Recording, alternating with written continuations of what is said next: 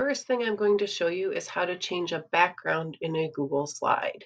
Okay, for this particular assignment, you can change the background color on most of the slides. So if I just click, I will see here it says background.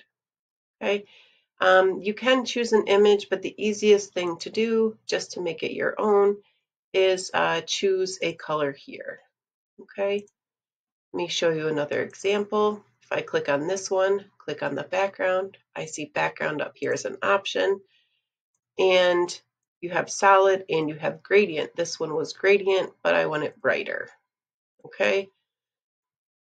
This one, same thing.